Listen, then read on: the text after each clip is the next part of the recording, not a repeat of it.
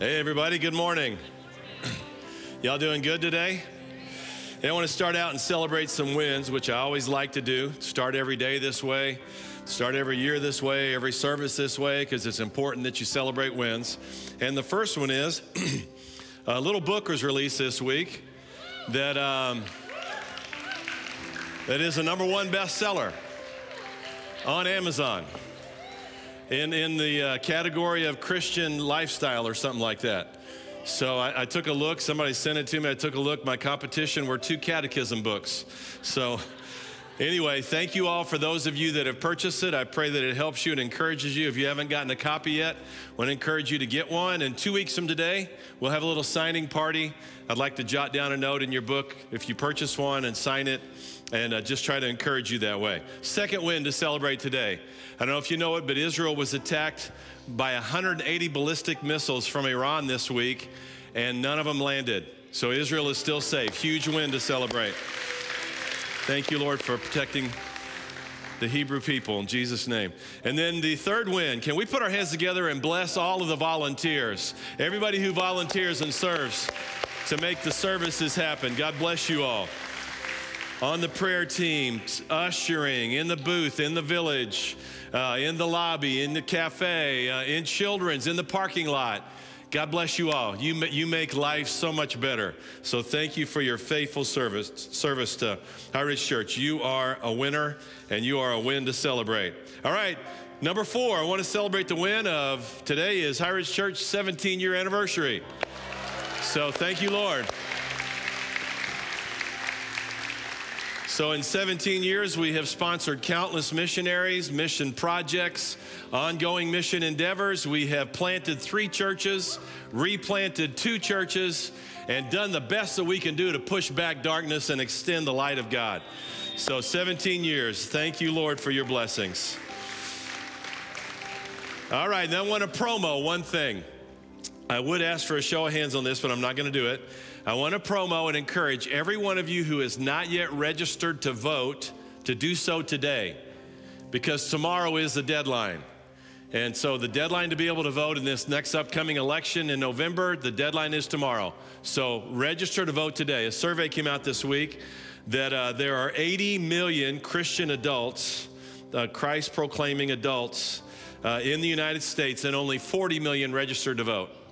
So register to vote. All right? And then I'll tell you in weeks coming up how I vote and why I vote the way I do. I'm not going to tell you who to vote for. I'll tell you what guides the way that I vote to try to encourage you to seek the Lord. All right, let's dig in. We're going to be in Ephesians chapter 1 in a minute. And we're going to continue on in this series, Beyond Belief, Defined by God. And this series is to help you to understand the Defined by God section, who you really are. It's an Identity in Christ series. So if I were to ask you who you were, you give me your name, you probably give me your vocation, but I want to help you to understand who you are as a child of God. So Pastor Zach and I are teaching this series, trying to help you to see you're created in God's likeness, in His image. You are given God's power. You have His power to live by. You've been restored from your sin. Last week I taught in Parker about how the importance of understanding that Jesus is your friend. That'll help your identity to stay strong. And so today, here's the topic today. I am a saint. I want to teach you on the subject of you being a saint of God. If I were to walk into any of 330,000, I think, churches in America, and were to ask this question, how many of you perceive yourself as just a sinner saved by grace? I'm guessing there would be a multitude of people that would lift their hands. Yes, I'm just a sinner saved by grace. But if I were to ask if I was able to go to all 330,000 churches in the United States, and I were to ask the question, how many of you all see yourself as a saint? I don't think there would be as many hands go up. And so I feel like my assignment today is to help turn the tide on that and get you thinking the way I believe God wants you to think about yourself in regards to the concept of sin and being a saint. So let me just show you this in a question. Are you just a sinner saved by grace, or are you a saint who is no longer obligated to sin? Now leave that up because I want to explain this. That question is in present tense. So I'm asking you who you are now.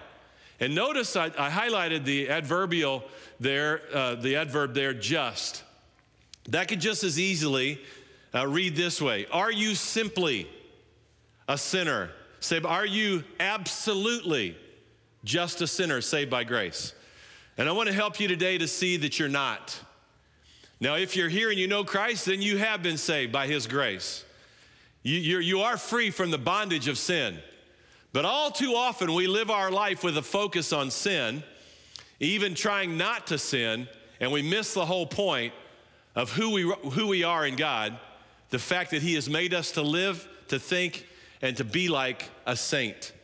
So I want to dig in and show you that out of Ephesians chapter 1. Before we get there, I want to tell you a funny story that kind of makes this point. A minister dies and is waiting in line at the pearly gates to enter heaven. Ahead of him is a guy dressed in sunglasses, a loud shirt, a leather jacket, and jeans. St. Peter addresses this guy in front of the minister. Who are you, so that I know whether to admit you into God's kingdom? The guy replies, I'm Joe Cohen, taxi driver in New York City. St. Peter consults his list and he smiles as he sees the taxi driver is on the list. He then gives him a silk robe and a golden staff and says, enter into heaven. The taxi driver goes walking in with his silk robe and his golden staff, and then the pastor steps up, the minister. Who are you? He says, I am Joseph Snow, pastor of Calvary Church for the last 43 years. St. Peter consults his list. He says to the minister, take this cotton robe and this wooden staff and enter into the kingdom of heaven. Just a minute, the minister says. That man was a taxi driver, and he gets a silk robe and a golden staff. How can this be? He's not a saint. I'm a saint. I was a preacher. Well, Peter says, up here we work by results. While you preached, people slept, but while he drove, people prayed.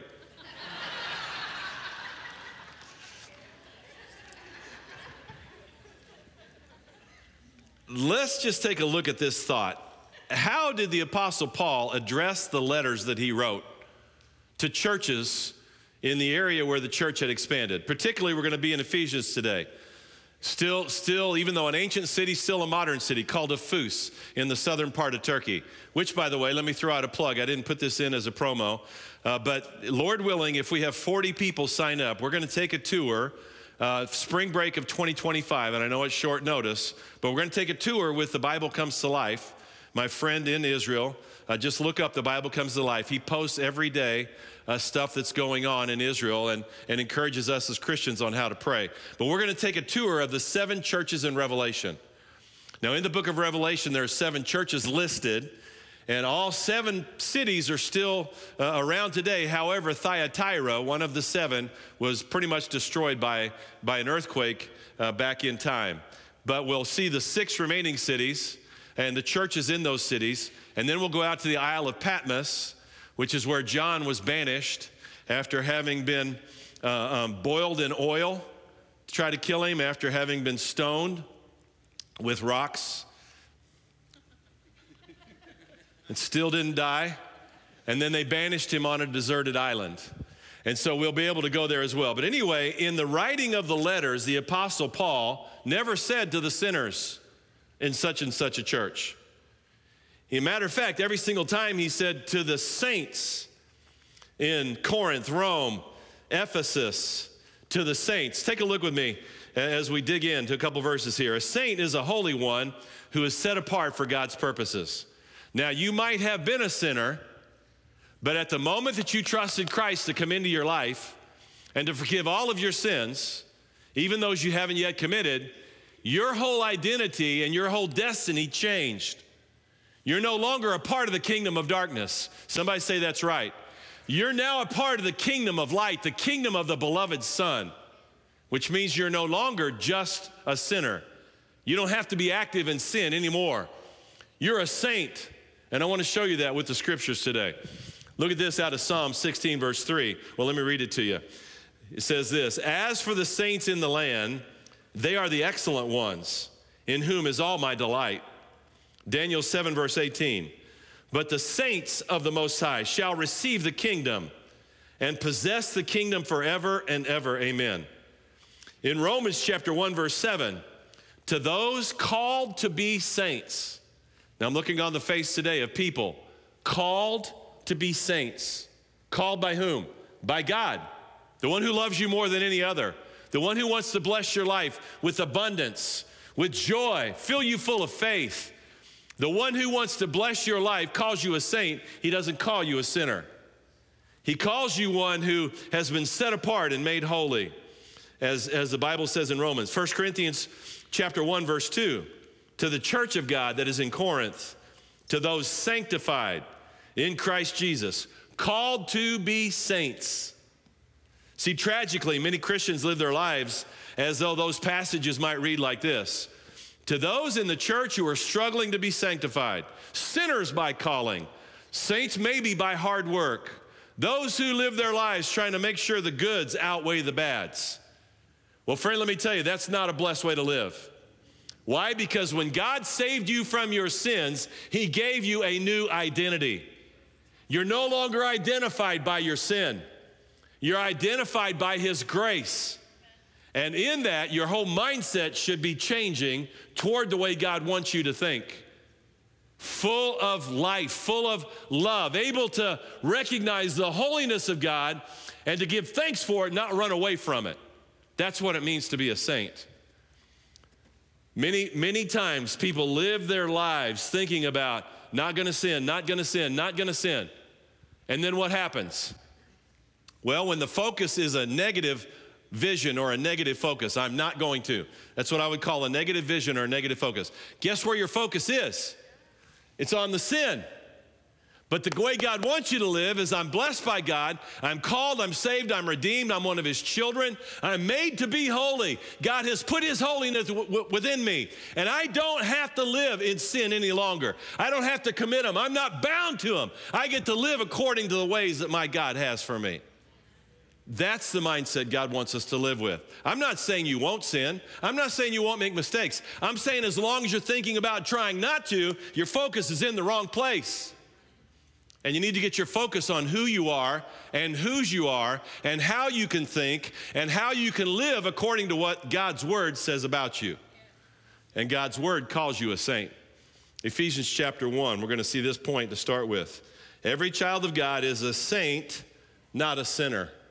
And you're going to see 6 things here related to the fact that you're a saint, called out, set apart, made holy, not by your work, by His work and His love for you. Every child of God is a saint, not a sinner. All right, Ephesians 1, verses 1 through 15. Paul, an apostle of Christ Jesus by the will of God, to the, somebody say the next word, to the saints who are in Ephesus and are faithful in Christ Jesus. Now I want you to see the number of times in is in these verses, showing us where our true location is. In Christ Jesus. See, saints can be happy under every circumstance. Sinners cannot. Say, where did you get that? Well, to be full of faith means that you're full of God's goodness. You're confident in Him. And when you're confident in God, when you're confident in the goodness of God, when you're confident in the nature of God, the blessings of God, then you're no longer living your life confident in who you are and what you can do. Listen, just by yourself, you don't have the power to win over sin. But with God's life within you, directing your soul, which is your mind, will, and your emotions, then you can have victory over what used to always pull you down. And so, as I say, saints can be happy under every circumstance. Why? Because you know, even though that you might make a mistake, you're not a mistake. You're a child of God, and you can live that way, and that keeps you in a place of blessing rather than a place of condemnation. Verse 3. Blessed be the God and Father of our Lord Jesus Christ, who has blessed us in Christ with every spiritual blessing in the heavenly places, even as He chose us in Him before the foundation of the world, that we should be holy and blameless before Him. In love, He predestined us for adoption to Himself as sons through Jesus Christ. Verse 6, to the praise of His glorious grace, with which He has blessed us in the beloved. That means in the body of Christ, the people of God. Look at verse 7. In Him we have redemption through his blood, the forgiveness of our trespasses according to the riches of his grace. I got to stop right there and take a praise break. I thank you, God, that you have forgiven me. Somebody say amen. That I'm not bound to my mistakes, that I get to live my life with you. Come on, somebody. We get to live our life according to his riches of grace. We don't have to live according to mistakes. We don't have to be bound to it any longer. The forgiveness of our sins according to the riches of his grace. Verse 11, in him we have obtained an inheritance. In him, verse 13, you also, when you heard the word of truth, the gospel of your salvation, and believed in him, you were sealed with the promised Holy Spirit. Verse 15, for this reason, because I have heard of your faith in the Lord Jesus Christ and your love toward all the saints. Starts out saying, saints, pay attention. Boom, boom, boom, boom, boom, boom. Here's who you are. Here's who you are. Here's who you are. 1, 2, 3, 4, 5, 6. Now, let this be the case for all the saints. Let it be the case for all the saints. Everybody in this service, everybody joining us online, let it be that we're like this. Saints were saints because they acted with loving kindness, whether they felt like it or not. See, when you don't have God in your life, it's hard to be good. It's hard to be kind. It's hard enough with him in your life. Can somebody say that's right? But when you allow him to come in and take over, everything changes. The way you think, the way you speak, the way you act. The way things that used to have the power to break you down no longer have that power. Why? Because we have a good God who wants to bless his kids, including helping us to be holy, which is what it means to be a saint. Helping us to be able to stay out of sin. Why? Because he loves us. So who are you? I hope in just a few moments you can say with me, I'm a saint. I'm not perfect, but I am a saint by calling and by God's design. And that's how I'm going to live my life. All right, let's take a look at some steps that we can take. Steps you can take to increase your identity as a saint. So here are some steps. As a saint, you can be found faithful. That was the first one. Not fearful. Now look at me. Too many of us are living our lives full of fear. What am I talking about? Fear I'm going to mess up and God's going to smash me with a gavel. Because after all, he is a righteous judge. No doubt about it. He is a righteous judge. He's the only one that has the capacity to accurately judge right and wrong. But he loves you as a child. And I've never known of a parent that took a gavel and smacked their child on the head when they made a mistake. No, your first duty as a parent is to help your children to walk in the right way and to live with the right behavior. And that's what your father does for you. He's a loving father. Doesn't mean he doesn't deal with sin. He does. If you'll listen to him, he'll let you know every time. It might sound like this. Up. Hold on. Stop. It might sound, well, actually, it's not going to be a shout. God doesn't shout. Let me correct my tone here. Stop it. Whoa, baby. Hang on. Hey, bud. Hey, bud. No. How do I know that? Because when you have the Spirit of God within you, he gets to whisper because he's so close. The enemy has to shout because he's so far away. And so if you will just allow him to do so, he will make you faithful, full of faith and not full of fear. Not always wondering, where am I going to mess up next? What am I going to do next? You can be full of confidence God gives you to live by faith. So here's number one, ask God to increase your faith. Just make that a prayer. God, would you increase my faith? He just told them they're saints, and as a result of being saints, they are faithful. Not faithless, not fearful, faithful. And that's how we can be as well. Amen, somebody? We can live that way and not live in fear. Number two, as a saint, you can receive spiritual blessings. I talked about that. In him, spiritual blessings. You can be blessed with spiritual blessings if you can't be blessed with spiritual blessings if you aren't a saint. But when you are a saint, then blessings pour out from heaven. The psalmist captured it this way. At your right hand are blessings and pleasures forevermore. He loves to just pour out blessings on your life. The question is are you walking with him? Are you loving him? Are you trusting him? Are you making the choice to live the way he lived, to follow in his footsteps? If you are, then you can count on the fact over and over and over again, even more times than you'll ever know this side of heaven, there's been a pouring out of blessings from the right hand of the Father on your life because he loves you that much. Listen, God is in your corner. He's not in the enemy's corner. He's coaching and helping you. He's not coaching and helping your enemy. He's already cast your enemy far away. Don't let your enemy get close. So ask God, number 2, ask God to help you recognize your blessings, multiplied blessings that God has for every one of his sons and daughters. Multiplied blessings. That's how good our God is. All right, on our way to number 3, as a saint, you can live like one who has been chosen. You no longer need to live with rejection in your life. You've been chosen. In him we are chosen, Ephesians chapter 1 says. And this is the name of what we call adoption ministry here at HighRidge. Many years ago, I'll tell you the story, the history behind this. Many years ago, the Lord put the orphans on my heart. I think we'd been married 7 years and had 2 kids at that time. And I started traveling with a couple of guys, one Julio and his partner, and we started going Esperanza Missions. Hope Missions is what it was called, building orphanages in Mexico. So we'd drive down after work on Thursday night. So guys would take off work on Friday. We'd drive down all night Thursday night, get there, work all day building the orphanage, go out Friday night to villages and show the Jesus movie in Spanish. So we had a businessman buy a big screen. Another businessman bought a commercial projector that would run off a generator. We hauled it down with us every time. We went out and evangelized the villages around where we were building the orphanage.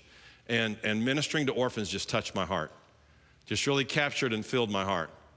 And God continued to bless our family. Our family continued to grow. And we were never really in the place. Dawn was either pregnant or nursing children for, I think, 14 straight years.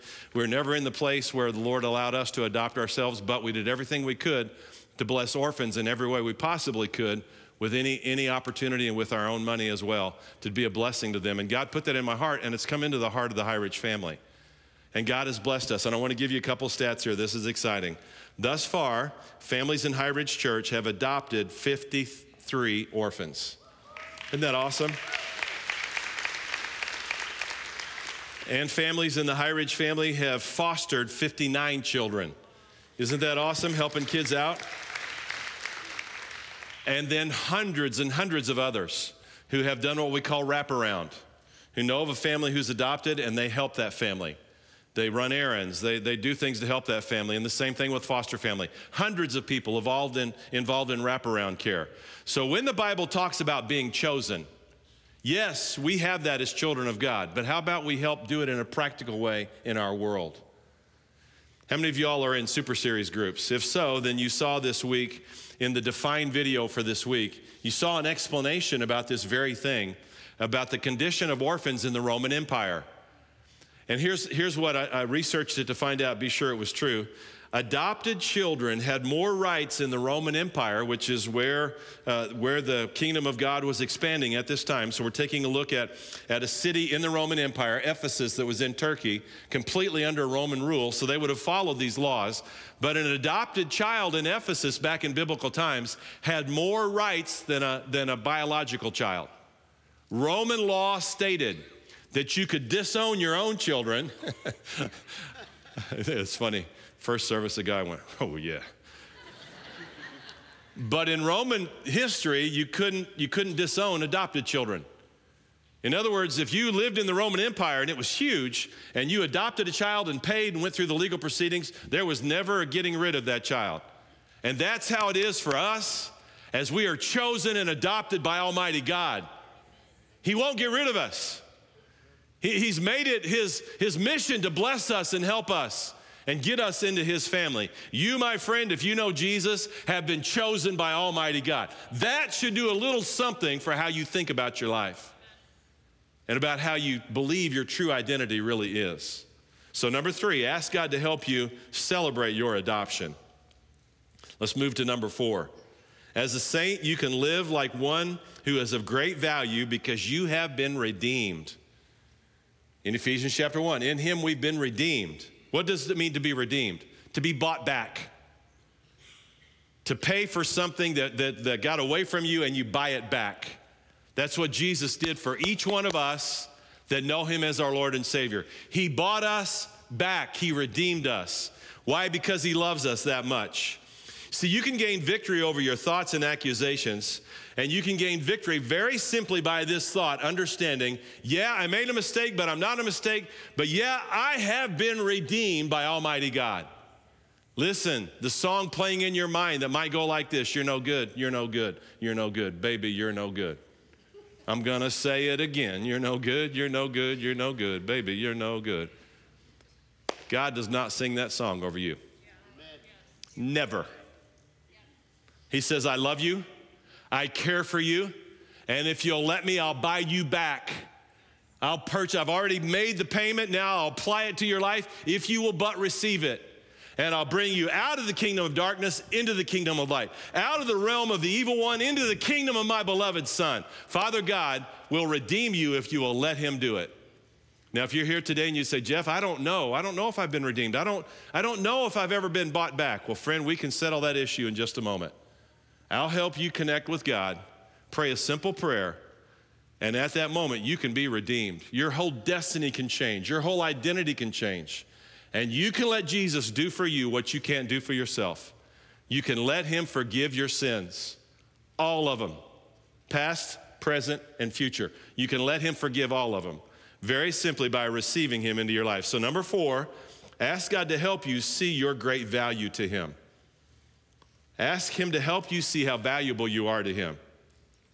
All right, let's keep going. As a saint, you have an eternal inheritance waiting for you on the other side. Those who don't know can't receive, but those who know can receive an inheritance.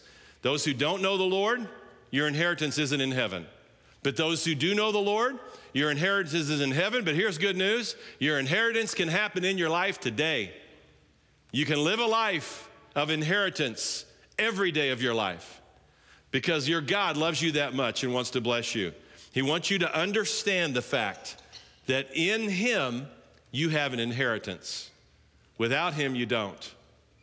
And many times we live our life like we're not really a child of God. We live our life thinking, I'm just caught in sin, I'm just a sinner, but I've got my fire insurance, I've got my fire insurance card right here, and I'm not gonna have to pay in hell. Life is so much more than escaping hell.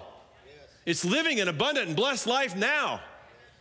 Living with God directing your thoughts now, your actions now. And that's what I pray you grab hold of today. There's an inheritance that can be yours today, and an inheritance that can be yours over and over and over again. Speaking of inheritance, those that have been around a while have heard this story, but I want to share it for those that are new. Dawn's dad got into an affair when Dawn and her older brother and little sister and Dawn's mom had no idea what was going on, and he decided on family vacation one year. They're all there on family vacation. His mistress shows up. He decides that that's it. He tells back to Dawn's mom and the family in the hotel room or in the cabin, I don't love you anymore. I've met this girl. I'm going to marry her. They didn't hear from him, know anything about him, got the divorce, went on, lived his life, didn't hear a thing. Well, not too long after that, she contracted a terminal disease called Huntington's disease or Huntington's chorea, and it's a miserable way to die, and she lost her life to that, his second wife. And then shortly following that, her son, his stepson, went and had genetic testing done and found out he had the marker for it and decided he didn't want to go through the pain that his mom went through, and he went to a gun range and killed himself. And this stunned my father-in-law. And then he had a crisis in his life that came as a result. He had lost his first family by abandoning them. Now he'd lost his second family through death. And he was heartbroken, desperate, needed some love. And he knew that his middle child, my wife, loved God. He knew that her husband loved God. He knew that as best we could, we lived our life without judgment, that we lived our life extending grace. Not gracing sin, but gracing sinners to be able to understand the love of God and come back. And he called one day out of the clear blue, shortly following the death of his stepson. He was in Oklahoma City, driving to DFW. He called and said, I'm in Oklahoma. I think I'm close. I'm coming to stay with you.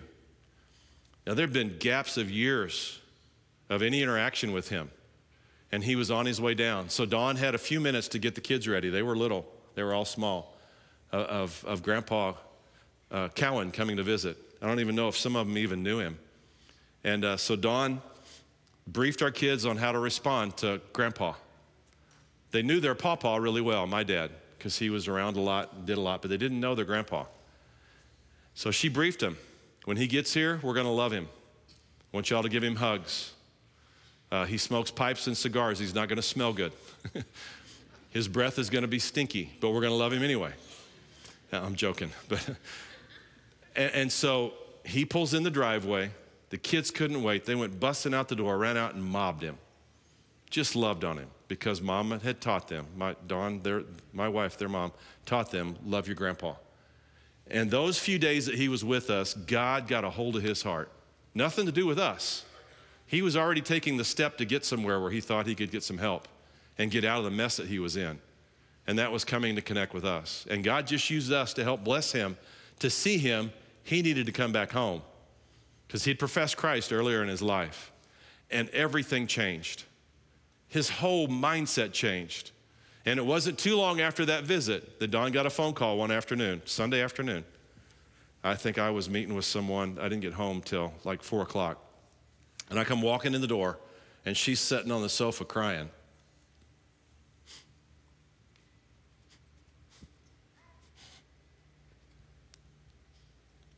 I think my estrogen might be too high. I know men have some, but I think I got too much right now.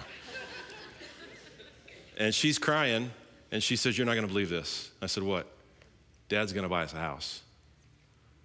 And that was the beginning of the releasing of his inheritance. He bought each of his 3 kids a house, and then all kinds of other things followed. Boats, I made a list. Cars, guns, money. There would be times when we would have, we'd have something that was outstanding that we had to cover. We didn't have the money for it, and in the mail would come a check without anything being said. God just put on his heart to release his inheritance to his children. Why? Because it was through his children he was touched by God. And in coming back into a place of love, he understood where his real identity was. Nothing to make us to be perfect, not the point at all. Just understanding we can live our lives in and with the grace of God so the people around us are able to recognize what the blessed life is like. And once he realized that, he started releasing his inheritance because he wanted to bless his kids. And that's the way God is with you all the time. All the time. He's constantly releasing inheritance. The inheritance of blessings that you don't have when you turn your back on God. The inheritance of right thinking that you don't have when you walk away from God. The inheritance of joy and peace and strength and everything that is the right to what he gives to his saints. It comes when you make the choice to walk in it. So ask God, number 5, to help you see your eternal inheritance. And then here's the last one.